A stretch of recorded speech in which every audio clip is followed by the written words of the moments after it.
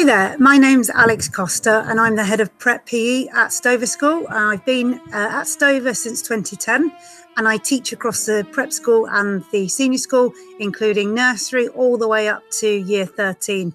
And my son is also at Stover. He's currently in year 3 and I get to teach him as well, which is fantastic.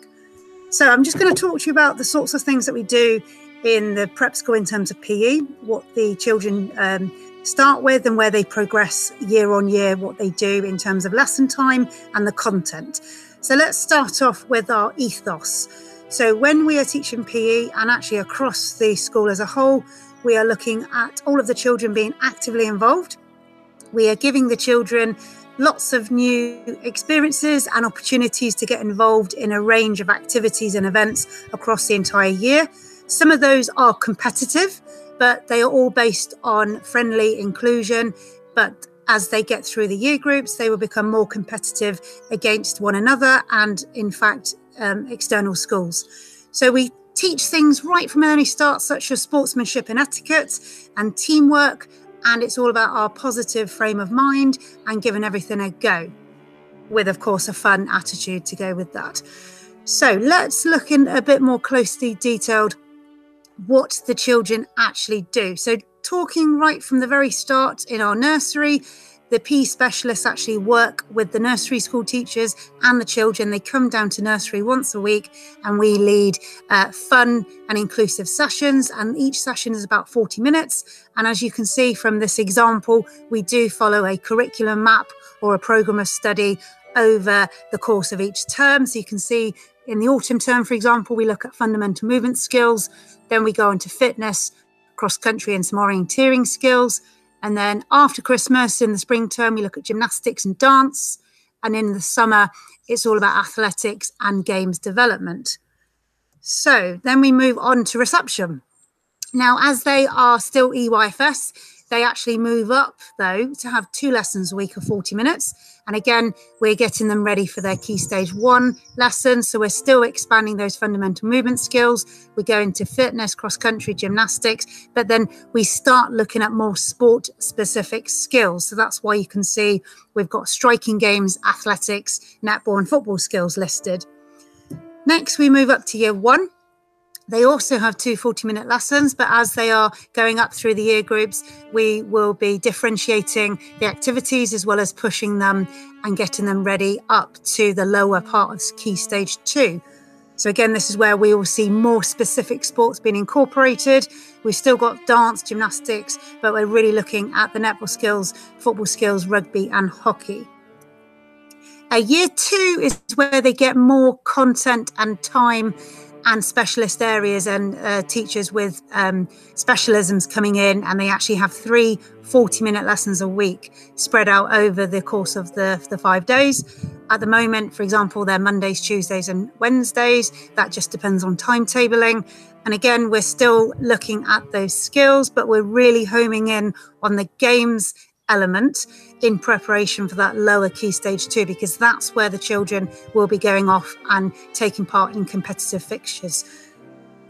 And then lastly, we will look at year 3 and 4 and 5 and 6. Now, these cohorts are currently taught together, but sometimes we do have differentiation where we may take boys and girls off separately, or we may have a whole class together. For example, might have all of year 5 together, boys and girls doing some of these activities. So it's good that the children have the opportunity to separate gender sometimes for some of the sports we do. However, for our PE lessons, it's really nice that we come together and work boys and girls side by side.